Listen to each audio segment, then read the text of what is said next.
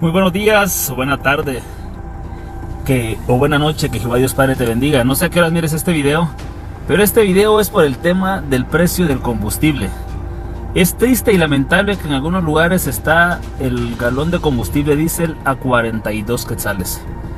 Ya no se puede soportar esto, señores, perdónenme, pero eso va a encarecer la canasta básica un 100%. Hoy estamos en reuniones y estamos haciendo... pidiendo permiso, autorización a las sedes, porque de no bajar el precio del combustible tendremos que ir a paro de labores, y el paro de labores lo haremos este lunes, señores. Hoy estamos a fecha 14 de octubre, si no estoy mal, día viernes. Ya es inconcebible lo que se está viviendo en Guatemala, ya es inconcebible lo que está pasando. El precio del barril de petróleo a nivel internacional está en 87 dólares. Y en mayo, que estaba a 114 dólares, el precio del diésel estaba a 34, 50, 35 quetzales. Hoy, que está más barato, está a 41 y 42 quetzales el combustible. ¿Qué hacemos, señores? La pregunta es: paralizar es fácil, y no es porque queramos, nos están obligando a hacerlo. Los precios de los fletes están por los suelos, y obviamente yo no miro que nadie ponga el grito en el cielo. Todo el mundo dice amén, sí señor. ¿Qué vamos a hacer? Nosotros vamos a paro nacional el día lunes. Si esto no mejora, ya no se aguanta, señores, perdónenme. Sé que en algunas gasolineras, como dice César Juárez, está 38.50, 39. Pero hoy por hoy hay gasolineras Shell que está a 41.30. Busquen gasolineras como gasolinera 1. Yo vi varias, y gasolinera Don Arturo, que tenían a 38 quetzales el galón de diésel. Es imposible que el galón de combustible de gasolina super esté más barato que el diésel. Lo que no entiende la ciudadanía es que la canasta básica se va a elevar. Hay compañeros, hay transportistas que ya no pueden salir a trabajar porque no le dan los números. Están trabajando con números rojos. Entonces, se gana más teniendo parada la unidad que andar en ruta. Por favor, señor presidente Alejandro Yamatei, haga algo. Yo sé que lo primero que va a hacer es ponerle subsidio, porque estoy seguro que esa compadre ha hablado, y de todas maneras terminamos pagando nosotros los platos rotos.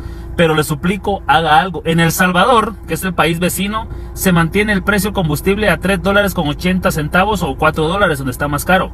4 dólares, estamos hablando de 32 quetzales si lo ponemos al cambio a 8. Y aquí está 41 y 42 quetzales. ¿Qué vamos a hacer? Franklin Alvarado, no me sigas, hermano. No te gusto, yo maricones no sigo. Señores, hagamos algo. Hagamos algo, tenemos que hacer algo. Así que el día lunes vamos a paro nacional de no mejorar esto. Así que, señores, lo va a sentir mucho. Hay compañeros que no quieren, hay compañeros que dicen que no, que los perjudicamos, pero tenemos que hacer algo. O lo dejamos a discreción de ustedes. Ustedes mandarán, nosotros vamos a hacer en reuniones, vamos a platicar a ver qué decisión tomamos, pero el consumo del combustible es algo que es de a diario. El transporte pesado se tiene que mover sí o sí. El detalle está que los fletes siguen por los suelos, ya no dan los números, y los compañeros, aunque no quieran paralizar, van a tener que hacerlo, a no ser de que el transporte lo usen para lavar dinero. Si lo usan para lavar dinero, van a seguir trabajando con ese precio de combustible. No les afecta, porque les interesa que el dinero salga, pero que entre limpio. El transportista que no pare definitivamente es porque está lavando dinero o algo está haciendo, porque el precio de combustible está insoportable, señores. Así que lo sentimos mucho. Día lunes vamos a paro nacional, de ser necesario, si el combustible no tiende a la baja. Bendiciones de lo alto, Rony Mendoza les saludó. Y sobre advertencia, no hay traición, señores. Y la ventaja que no atravesamos camiones, no. Cerramos las aduanas nada más. La principal aduana va a ser Tecumán, Pedro Alvarado, San Cristóbal Frontera, Santo Tomás de Castilla y Puerto Cobigua, Puerto Barrios.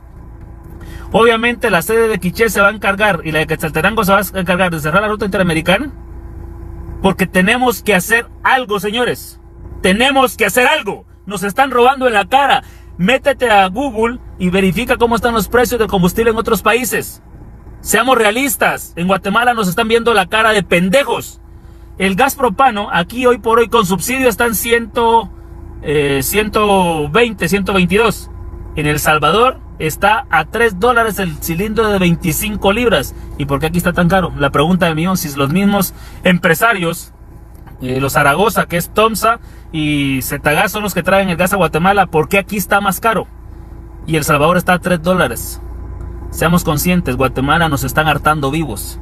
Hagamos algo, pero hagámoslo ya. Así que, perdonad, Tembletón Bambú. Qué nombre tan raro, Tembletón Bambú.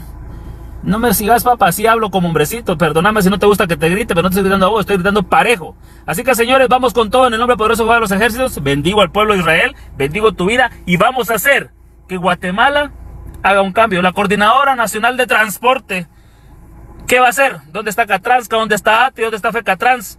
¿Qué están haciendo por sus agremiados?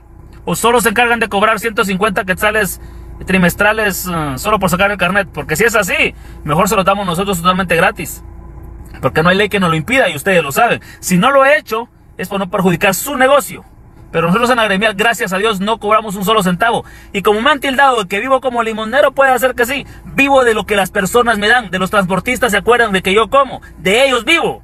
Gracias a Dios no me falta el pan diario en la mesa, aunque me miren como limonero, pero no como ladrón. Así que le duela a quien le duela. Vivimos y vamos a luchar para salir adelante. Así que, señores de la CNT, Coordinadora de Transporte, yo sé que a ustedes los manda un señor dueño de unas camionetas que van para Tecumán. Yo sé que él es el que coordina todo. No digo nada porque me puede mandar a matar, porque es un señor bien jodido. Este ya de Morales, para que lo ubiquen. Pero seamos realistas. ¿Qué va a hacer la Coordinadora de Transporte? ¿Qué está haciendo la Coordinadora de Transporte? ¿Qué está haciendo ATI? ¿Qué está haciendo FECATRANS? ¿Qué está haciendo Catranska por sus agremiados? El precio de combustible está por los cielos. La canasta básica se va a elevar. Me decía uno de Catranska, a mí no me afecta porque hecho dicen en El Salvador. Claro, pero los que necesitan crédito aquí en Guatemala para poder viajar, sí tienen que echar aquí en Guatemala. Seamos realistas. Si no nos unimos hoy, vamos a la quiebra. Así que piénselo. Lunes, paro de labores y el precio del combustible no se detiene. Este es el video, espero que les haya gustado. Recuerden dejar en nuestros videos tu poderoso me gusta, ya que es una motivación para llevarte más contenido. Suscríbete, activa las notificaciones, comparte en tus redes sociales favoritas con tus familiares y amigos. Recuerda que tú tienes la última palabra, tus comentarios es importante para nosotros. Nos vemos en el siguiente video. Adiós.